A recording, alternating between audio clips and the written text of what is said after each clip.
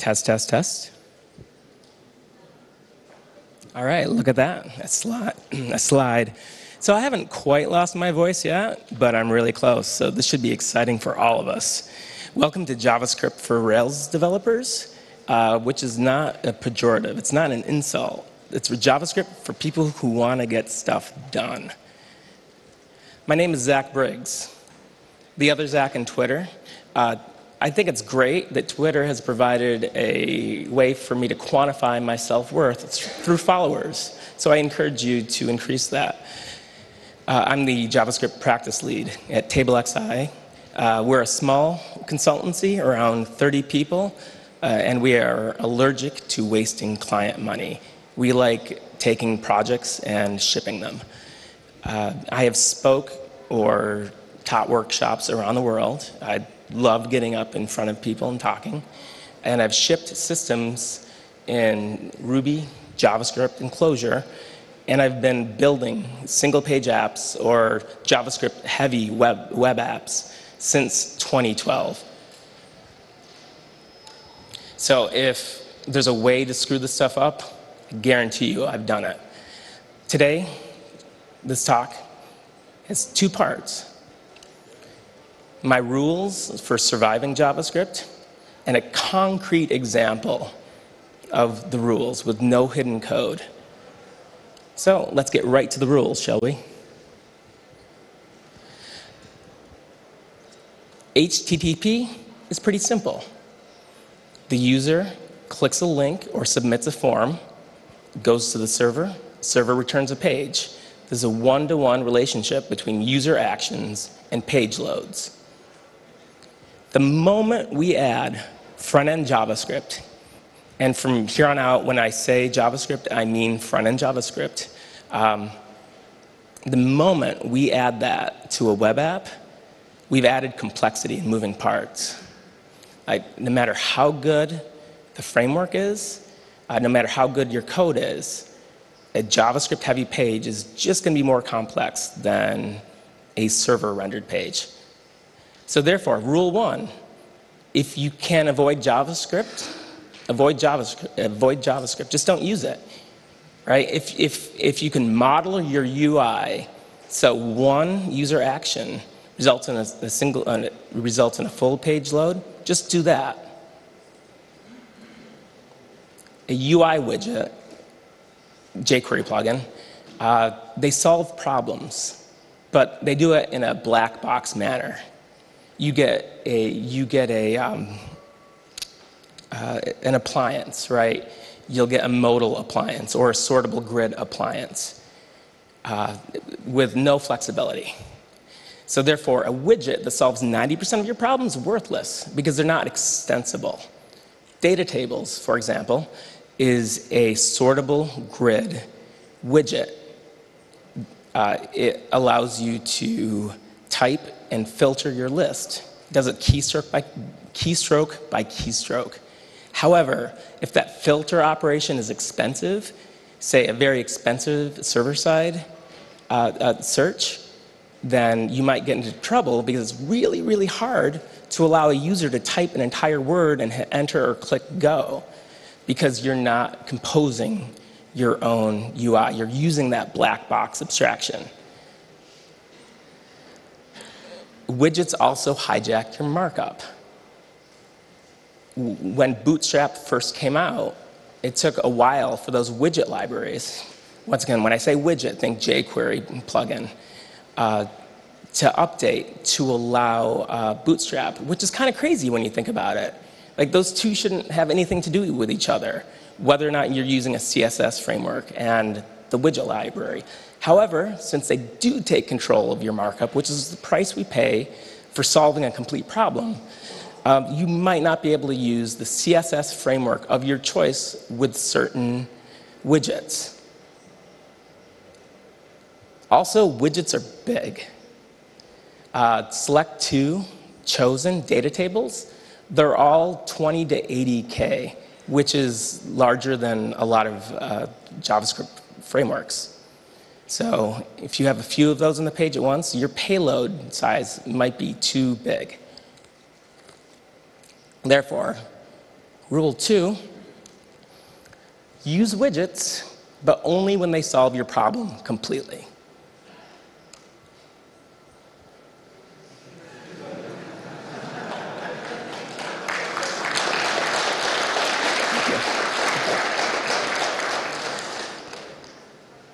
Simple things should be easy, right? This is a quick example from a website we built at TableXI for the Spice House, and it's just a search, right? Our designer, Rex, came up with this, and we wanted to build it, and we should be able to build stuff like this in less than a day, and we did. And it just makes a request to the server, brings that back, and throws it in that dropdown. We're not using a UI widget in this case because something like select to didn't quite fit. But we should be able to have that flexibility, right? We should be able to make novel UIs, right? UIs that don't fit in a predetermined box. Hard things should be possible. This is the Spice House. This is the Spice House's checkout flow. Their old site had 5 or 6 full-page refreshes through the checkout process. It was built a few years ago. It's pretty common. Their new checkout process is a single page. There's up to 11 different AJAX requests in here. It took me 3 months to build this because I'm dealing with money, right? And I just went over budget. We changed things a few times. It's a complex web page. So every change was really expensive. However, when we shipped it, their cart abandonment rate dropped by 22%. I mean, it was a stark difference. So when we have a reason to do a hard thing, that should be possible. Therefore, rule 3, adopt an automatic view library and include it in your projects by default, because those simple things should be possible. Excuse me, the simple things should be easy and the hard things should be possible. So what the hell is an automatic view library, right? I made this word up because what I have in my head is we don't have a word for it, which is kind of weird, right? We should be able, like a word for a thing you use to compose a dynamic user interface. Like we have frameworks and reactive components, but they don't quite fit. This is a little bit more general. So here's what I have in mind. The output of an automatic view library is a tree of DOM nodes. The input is user actions and data. So as the data changes or as the user takes actions, the UI should be able to update without you having to worry about the details. You should never have to write inner HTML, right? An automatic view library must be able to handle loops, must be able to render a collection. An automatic view library must be able to render conditionally, if statements and loops, right? It also must provide a means of abstraction.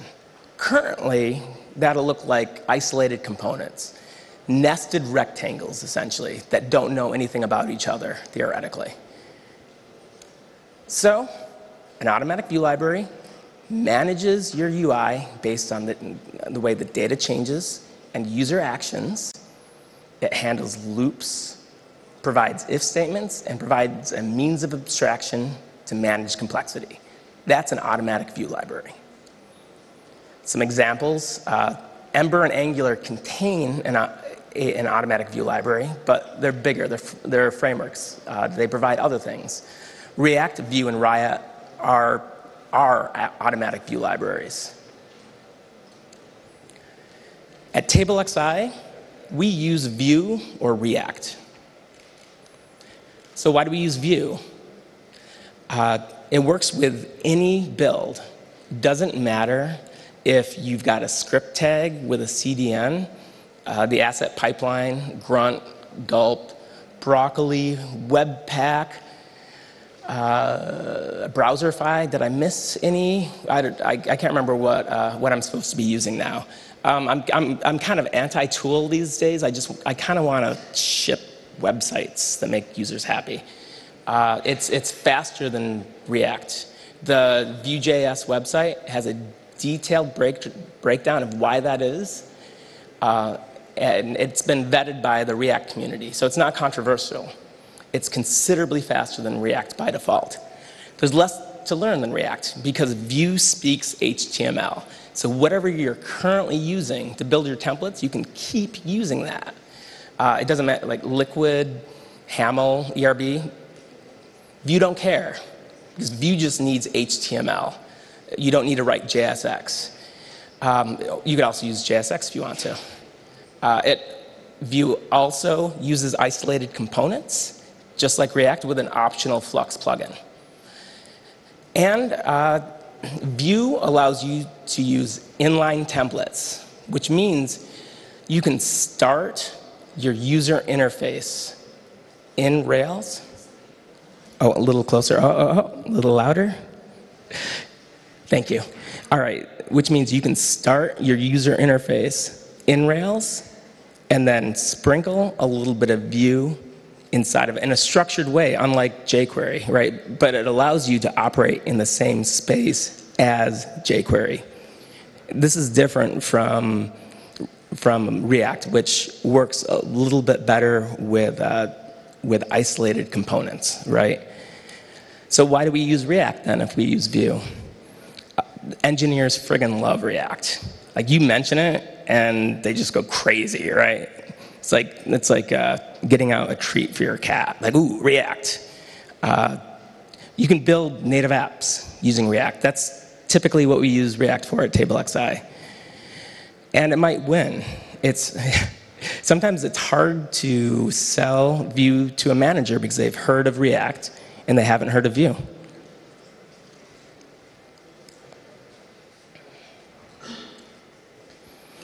And there's other choices out there. If you're building a single-page app, first of all, don't.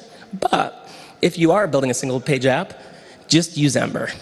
It's beautifully designed. If I were building single-page apps, heck, I'd consider using Ember or consider building single-page apps, just use Ember. It's great. Angular 1's gone. Angular 2 is a different framework, and it's also based around single-page apps. And Backbone isn't even a Vue library, much less an automatic Vue library. Backbone doesn't actually do anything. It's like an event delegation library. Backbone is more of a feeling than it is software. It's a feeling in your heart. So once again, my JavaScript rules. Don't use JavaScript.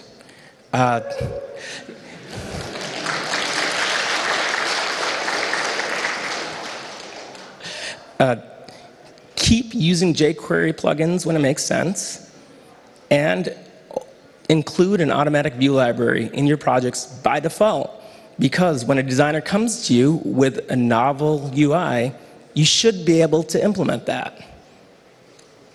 So part 2 is going to be a series of short videos where I implement a very small, novel UI. There's going to be no hidden code. Every action that I needed to take to build this, you're going to watch me take that. So the exercise here, we're going to start with a static address form, just like you'd see in an e-commerce site, like ship my stuff to this place, right? This address form has a country drop-down select with 3 options. The territory drop-down has over 100 options. I think they're called federal subjects in Russia.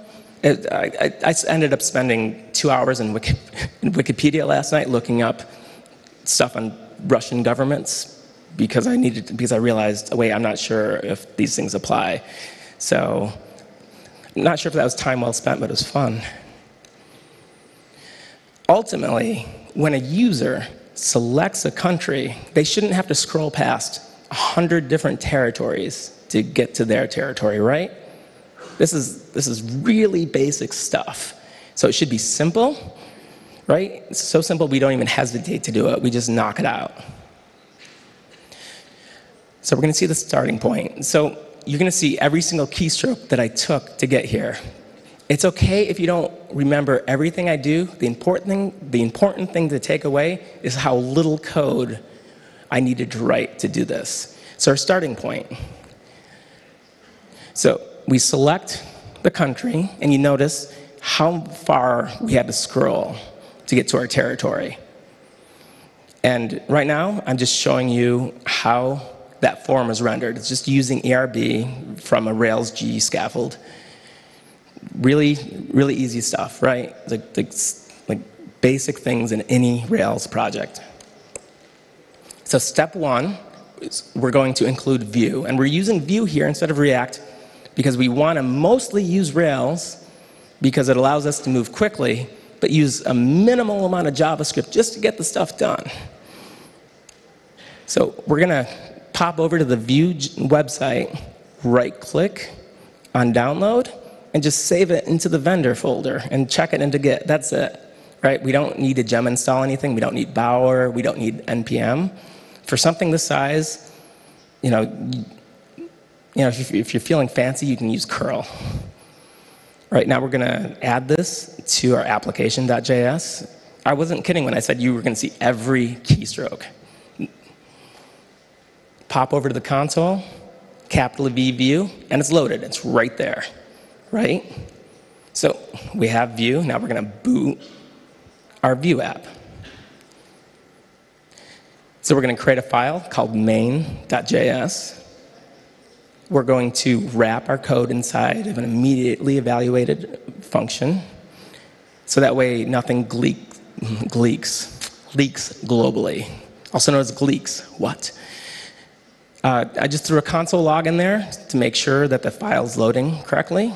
Now, inside of our document ready handler, we're just creating a new Vue app instance. And it's a little easier if you just have one Vue app per page. So I handed the body tag. So everything in the page belongs to that one Vue app. So now that we have Vue downloaded and booted, we're going to make a Vue component.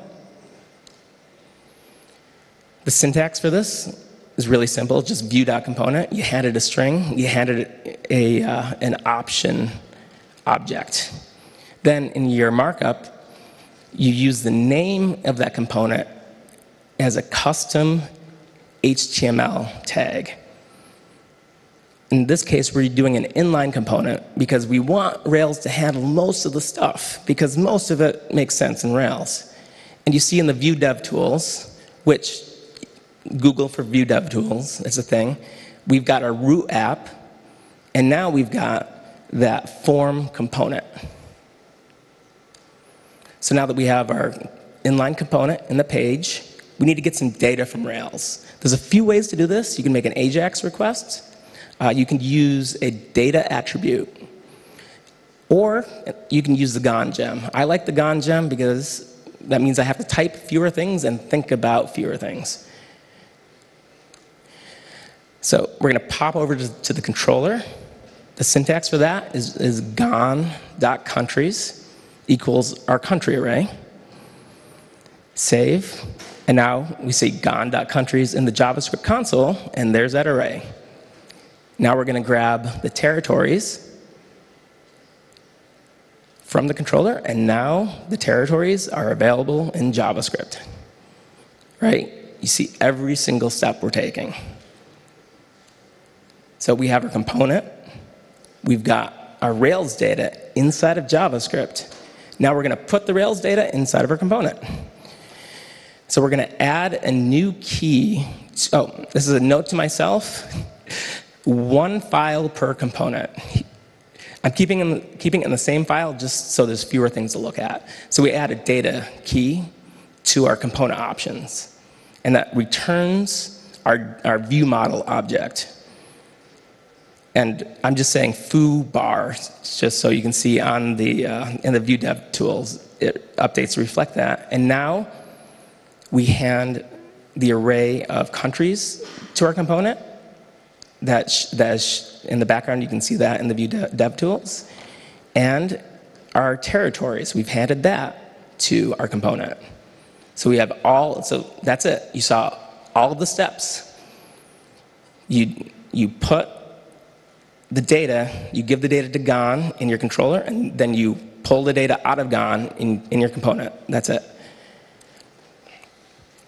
So remember, our goal here is to filter the available territories based on what country the user has selected. So we need to bind that country dropdown to data. So we're adding a country key to our data, just setting it to an empty string, and we're going to spit it out to the DOM just for debugging purposes. So we're going to add an attribute to that select dropdown, and I'm just going to add a junk one at first, just to show you there's nothing up my sleeve. I just add foobar to that select dropdown, and you can see foobar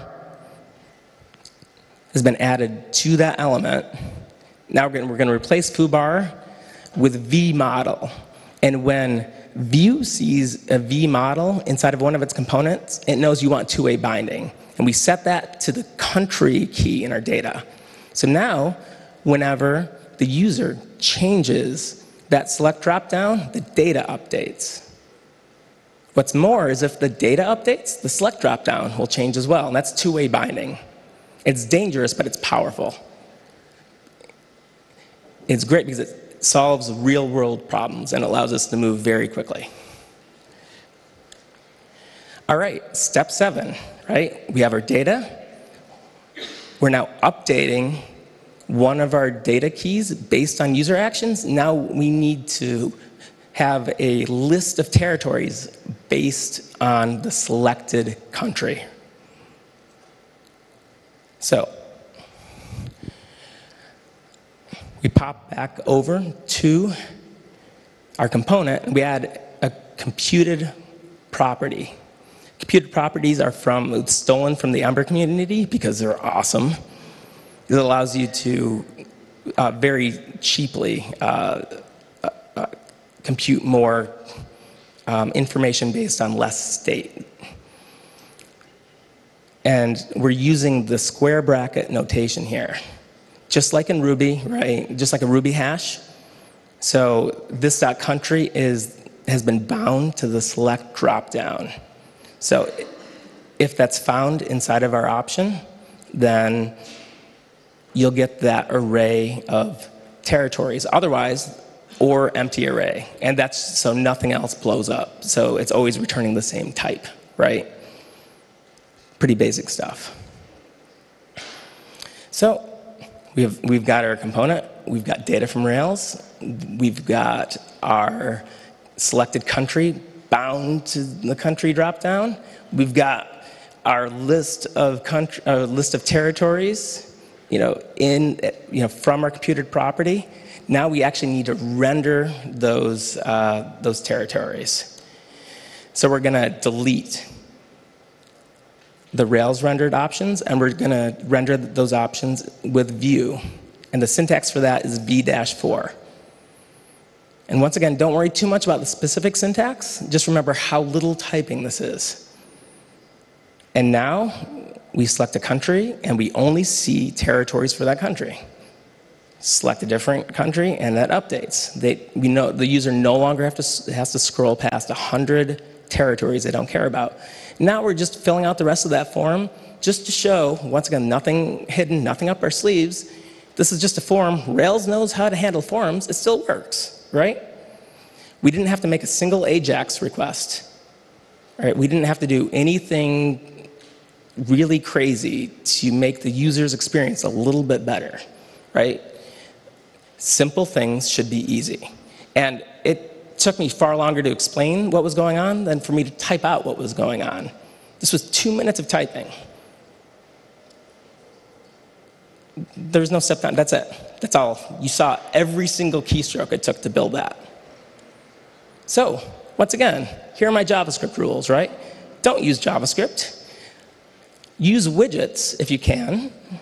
And if the widget doesn't cut it, if you're building something novel, something that's not off the shelf, just include an automatic Vue library in all of your projects. So that way, simple things are easy and hard things are possible. That's it. That's my talk. Thank you very much. Thank you. We have time for only one question. Question? One.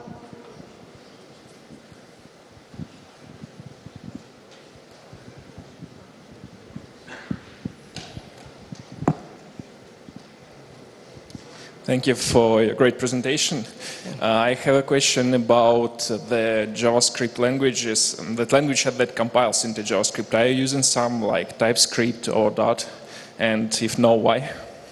Sure. So the question is, how do I feel about compiled languages? I love them. Like, I love CoffeeScript. I love ClojureScript. I'm going to learn Elm at some point. They seem great. However, day to day, I tend to just use uncompiled ES5, also known as JavaScript, right? Because that's the one that runs in the browser. Because there's a one-to-one relationship. Because I enjoy the languages, but I don't enjoy the tooling that comes along with them. There's always some kind of corner case. So even if it's working well in development, maybe when you push it to CI, suddenly you have to figure out a different thing. It adds another moving part. So until the tooling becomes a little bit better, I just stick to to JavaScript because, as you can see, it works just fine. Thank you, Zach.